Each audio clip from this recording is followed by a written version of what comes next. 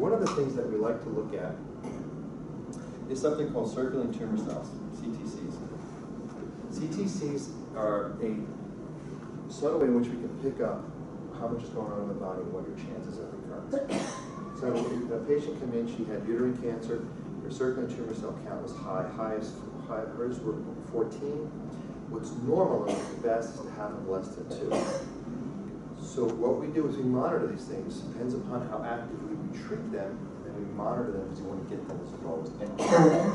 And with those circulating tumor cells, so if you had, let's say you had breast cancer, you're going in there and saying, we've done treatment, everything's been taken care of, your circulating tumor cell comes back at 7 or 8, and I have a few of those. It comes back at 7 or 8. Well, what are we going to do to get that down to 2? So if it's high, you want to have it less than 2, but the other issue you have, less than 2. The other issue you have is circulating stem cells.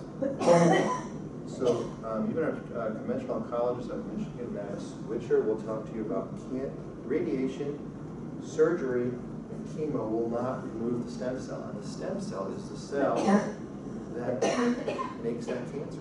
It's sort of like the queen bee. It's, you know, if you have a weed in your garden and you're trying to get that weed, you hack that weed off and you don't get the root, what's it doing? It's going back. The root to that cancer is that stem cell. And the way to remove that stem cell is a unique treatment from a particular lab that we use in Greece that's called SOT.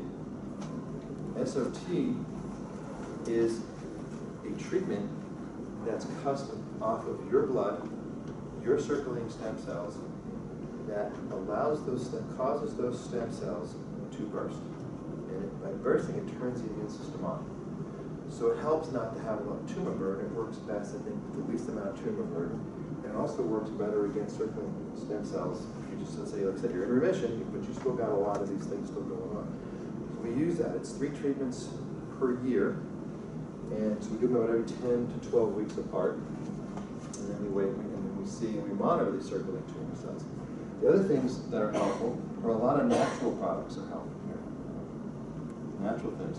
Curcumin, quercetin, resveratrol, black cumin. Diet's crucial. You're going to feed us in detox. There's a particular other product. There's another thing we do against the stem cells. We use something called butyrate. Butyrate actually has the ability to block the genetic process that's occurring that allows these cells to replicate. And butyrate in an IV fashion we use as part of our detox protocol because it helps clean off the DNA.